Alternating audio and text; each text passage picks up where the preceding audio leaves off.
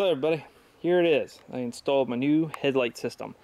As you can see, it's so much brighter. My problem is with my camera, because it's so dark and there's a concentrated light area, that my camera keeps changing the lighting system. As you can see, like, that's the way it is.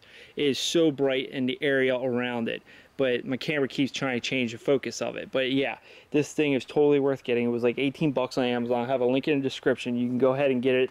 If you own a Honda Shadow like I do and you know how it sucks at night, you could do this. It's very easy to change. All you do is cut the old headlight system out.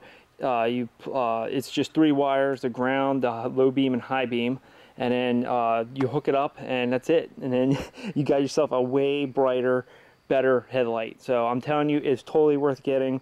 When you first turn it on, it's kind of dim, but then it charges and like gets brighter and brighter, and it takes about like a few seconds, and then it gets to this, how bright it is right now. And to me, it is totally worth getting.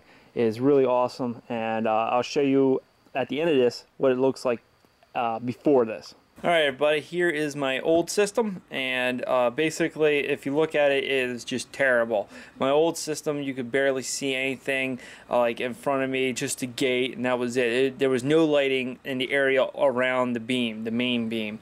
So it was very dangerous at night. If something was coming off the side of the road, you wouldn't be able to see it. This is just basically lighting that was straight on. And as you can see, if you look at the Mustang that was beside my motorcycle, you can't see it whatsoever. Hardly. I mean, it's very, very dim. With my new system, with my bike at the exact same position, you can see the car clear as day. So it is a very much big improvement from my old one to the new one I got now. So I'll have a link in the description.